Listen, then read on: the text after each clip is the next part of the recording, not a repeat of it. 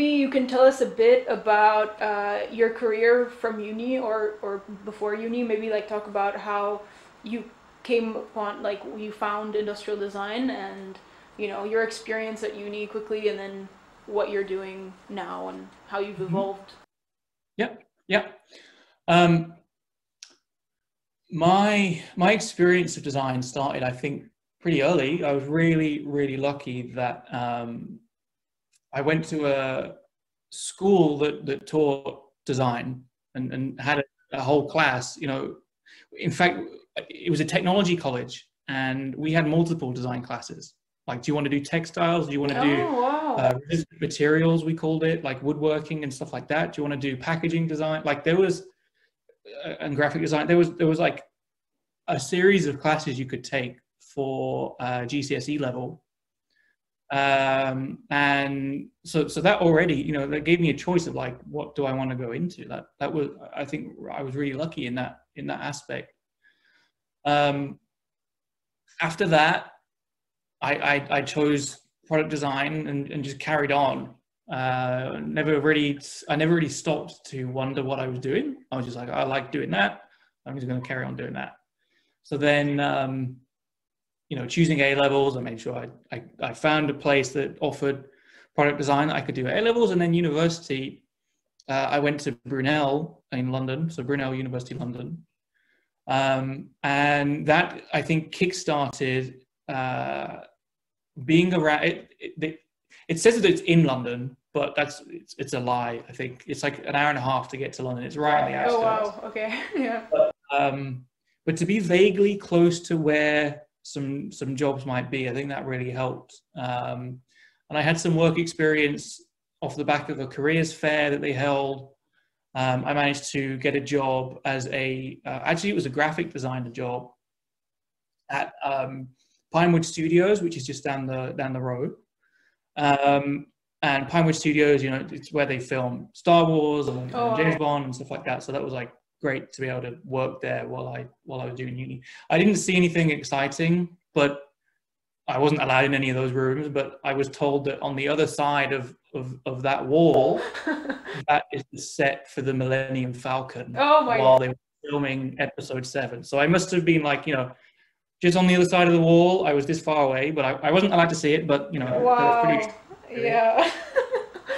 Um, and then yeah, and then one thing led to the next. Just that small part-time graphic design job led on to the next thing. Where for my placement year, so Brunel University, they give you 1 year to go out and get a job, and then you go back and do your final year of uni. And for my year, I worked at a company called Paul Coxedge Studio, who is more of an artist than a designer. He does these like bespoke uh, gallery installations and lighting, public space arts like that. And then my second half of that year, I spent at a company called Precipice Design.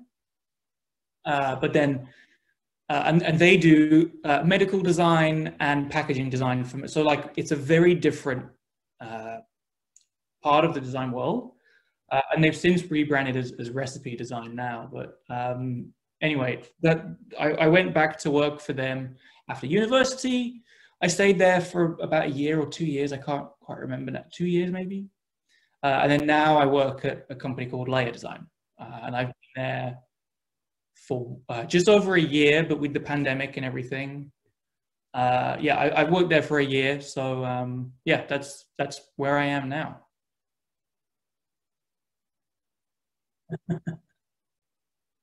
And this is where my audio gets cut off.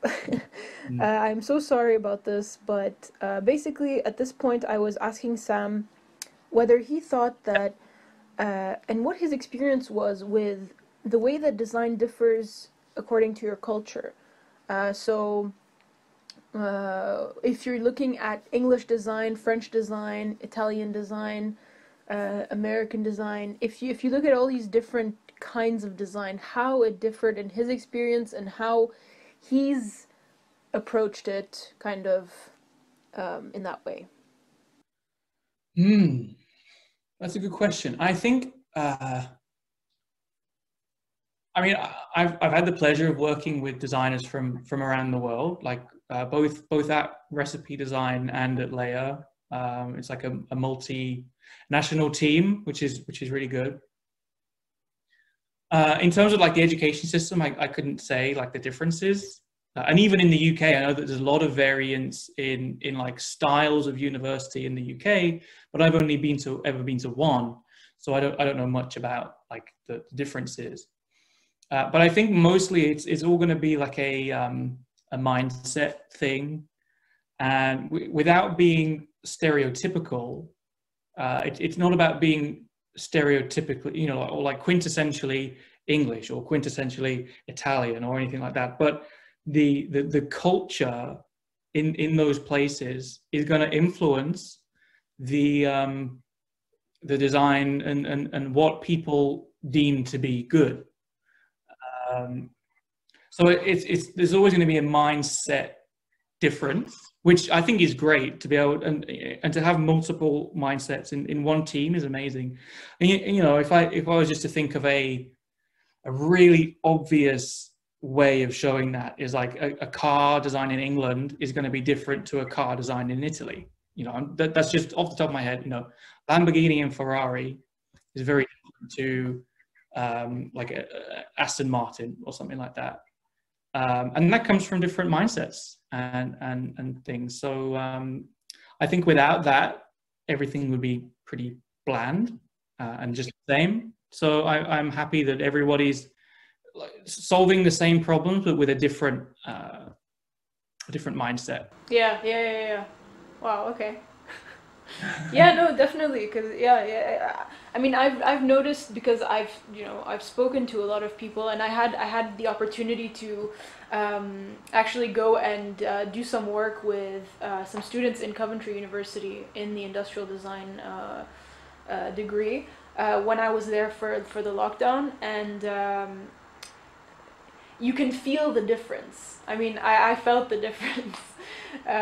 In France, also, like, design is taught more in schools. Like it's kind of like the equivalent of a college, but it's not really the same level of education as a college, because it's not a university where you have multiple disciplines. It's more like a school for one discipline, and already that changes so many things from learning industrial design in a university.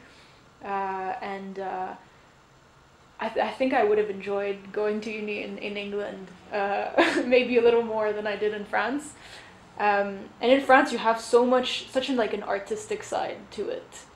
I found, like, when I was studying industrial design, it was very like, it wasn't necessarily the aesthetic point of view, but it was very artistic.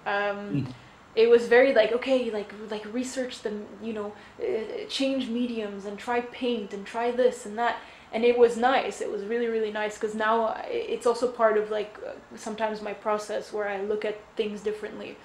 But yeah, I mean, I feel like there's a lot of differences in the way we do design in different countries.